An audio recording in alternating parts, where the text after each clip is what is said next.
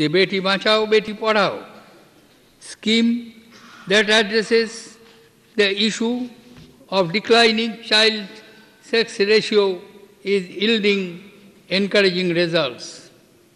Under the Sukanya Samriddhi Yojana, launched with an objective of ensuring to secure future to all our girl child, over 1 crore accounts have been opened and an amount of over rupees 11,000 crores has been deposited.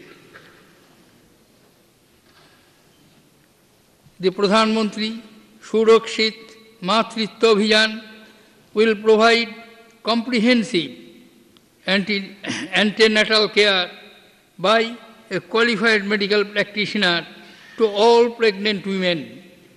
The revision of Maternity Benefit Act and enhancement of maternity leave from 12 weeks to 26 weeks will support pregnant women at their workplace.